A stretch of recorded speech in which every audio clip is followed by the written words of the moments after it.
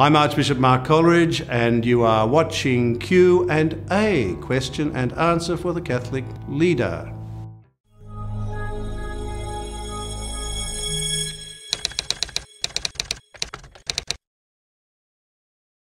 Many of us were deeply moved by the recent death of Bishop Michael Putney, Bishop of Townsville here in Queensland. I certainly was.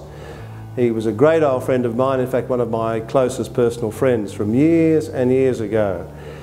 Michael had been dying of cancer for about 15 months, and it had been a long, slow journey, but it had been a very powerful journey because the way in which Michael stood before the mystery of death as a man of faith was something that deeply impressed everybody, including me.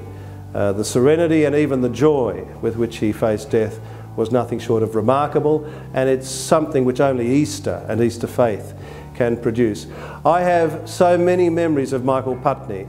Back to our student days in Rome back in the early 1980s, when we really got to know each other, sitting around meal tables in Rome, conversation that was intelligent, amusing, insightful, encouraging, all of that stuff with lashings of Italian pasta and wine.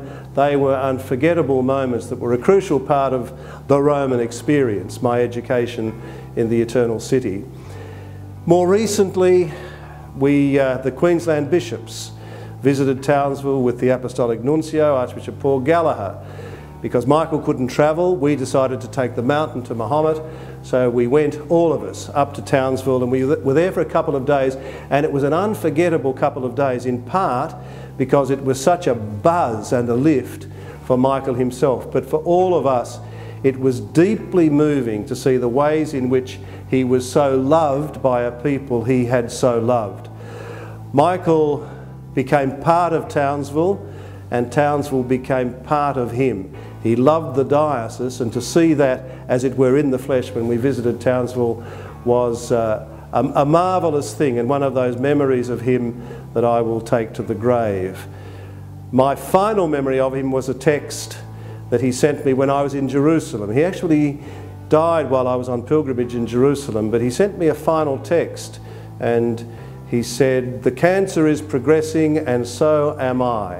And then he finished with his last words to me in a text, but his last words were simply, "God is good." Those simple words take you to the heart of the mystery of the man Michael Putney, who was also very good. May he rest in peace.